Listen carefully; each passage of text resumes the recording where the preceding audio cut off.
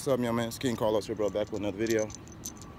Want to speak on something, brother. T.I. Young Thug interview on DJ Dramas. I think that's his podcast, his radio show. I believe it's his podcast though. They was talking about music and all that kind of shit. I think it's an older interview though. I think it came out in January this year, maybe. I think it might have came out January this year, maybe. I'm not 100% sure. Come in. But in the interview, Drama had asked don't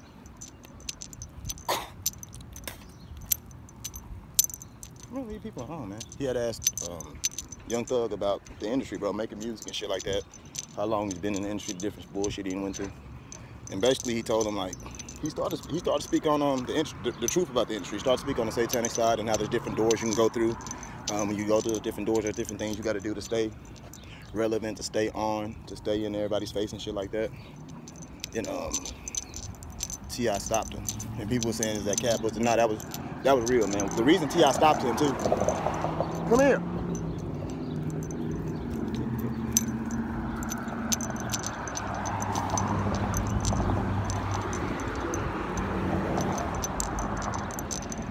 The reason T.I. stopped him, bro, you gotta realize T.I. been in the industry a long time. He knows how shit go.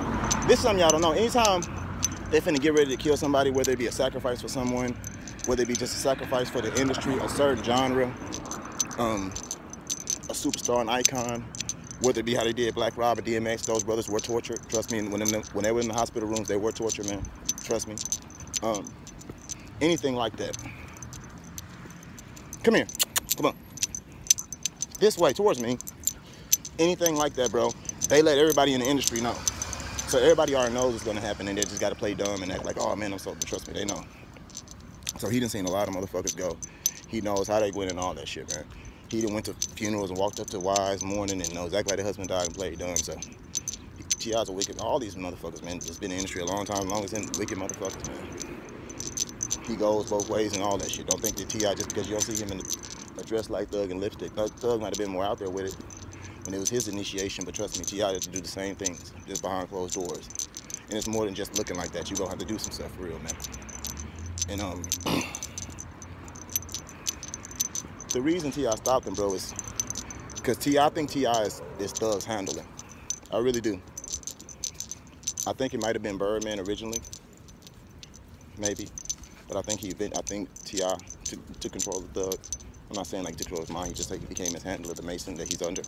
All these guys got some big. If you guys notice, all of them got some big artists that they look up to, like Jay, like Meek with Jay,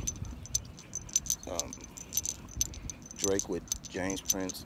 They all got somebody that their main guy that brought them in, initiate them. Well, Drake is like under Jazz Prince, man. But you guys get what I'm trying to say.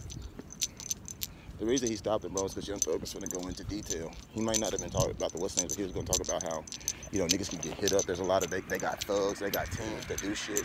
They got groups of like niggas that look like criminals that they send on hits to make it look like another rapper did it when it just be them. They got FBI suits, those suits to make you like a black guy, white guy, all type of shit, man. He was going to talk about how the record sales are manipulated. The popularity is manipulated. They can make you hate somebody. They can put out crazy stories about people. And because certain platforms look reputable, they're not, no platform is reputable. They all make up shit and do as they go to appease their own agenda.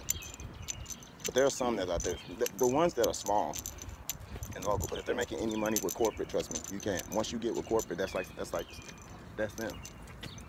Come on. Anytime you start getting a corporate paycheck or shit like that, or there's big sponsorships, I'm talking about the serious sponsorships like with Nike and shit, they're not gonna, trust me.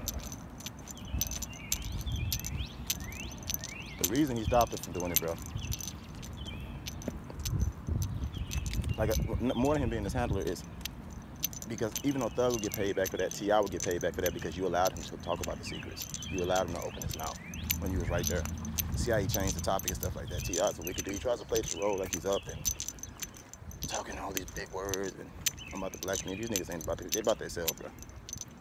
And trust me, they ain't not lying about them allegations with the women. Them niggas get down here and they drug women, all type of shit, drug men, all that shit. Come on. That's pretty much his vibe, bro. Just let y'all know he ain't lying. I ain't gonna get into deep, just great detail. But yeah, that's what happened. Those when expose the truth about the industry, how they get down. And if you don't get down, you're not gonna get big, bro. They can make it where you just fall off. Like straight up, they can make it where you just fall off. They can make it to where you stay on forever. They can make it to where you're getting money forever. They can make it where you like anything, man. Come on. They control the medium. So yeah, let me know what y'all think.